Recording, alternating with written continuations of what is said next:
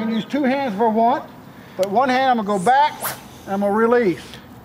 That's simple. That's a simple overhand cast. Now, if you're using a bait caster, you need to time it when you want to stop it, and you stop it with your finger if you've never done it. So I'm gonna stop it just short of that black thing, right? And I'm right there. I'm a little bit off target, about a foot, but I'll buy that. So get used to also stopping it. So you're gonna be throwing like I am, but you're gonna be throwing toward it out there. Whoop, a little bit hard. But that's what I want you to do. That's an overhand. Go ahead and try that a little bit, a couple times, and see if we can get used to it. Spinning rod, or see how much easier a spinning rod goes out? A spinning rod goes a lot farther, okay, and it goes easier. It's an easier throw than a bait caster until you get it set up. You have to fine tune everything. For example, a bait caster, I'm gonna fine tune that crankbait to where she drops. And when I hit the bottom, I don't have any backlashes. So there's all kinds of things that we'll learn next week, setting up a bait caster reel. Next thing we're gonna do a sidearm. So you can see I have my elbow in toward my shoulder, or in toward my side, all right? We're gonna do a sidearm throw. I got my elbow into my side. If you can watch, I'm moving my rod tip with my wrist, okay, and still have my arm to the side. So simple. I'm gonna stand this way, and I'm gonna throw it out there, all right? You gotta be accurate with these as well, especially if we go down the bank, all right? But I'll try that method. That's a sidearm.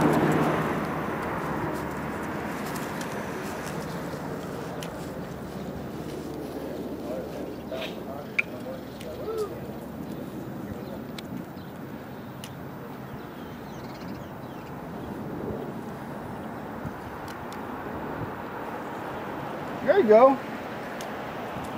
It's not bad if you've never had a bait caster in your hand before. I just started this year. There you go.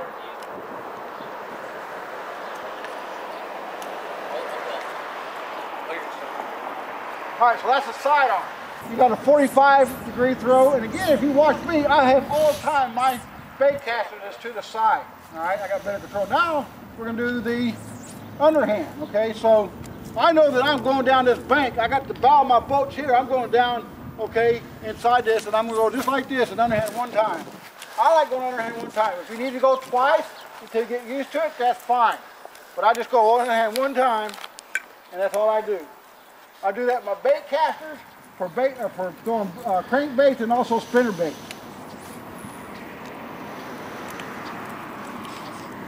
Oh, I almost hooked one there. See that bite?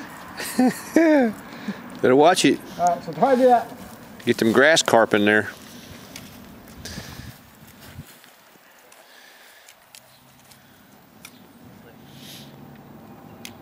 So again, those are just your different style casting techniques, all right?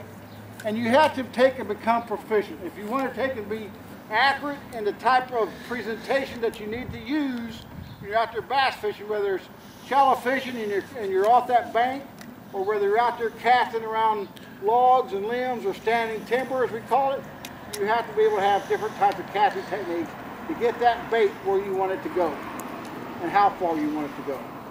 A spinning rod is the most common rod to get accustomed to and get used to in any type of fishing. All right, and then move up to the bait caster. But I can assure you, once you move up to the bait caster and you start becoming proficient in just making the throws, you're going to enjoy that bait caster more and more. All right, it's a great bait caster, and the right rod set up, you have a lot of power in your hand.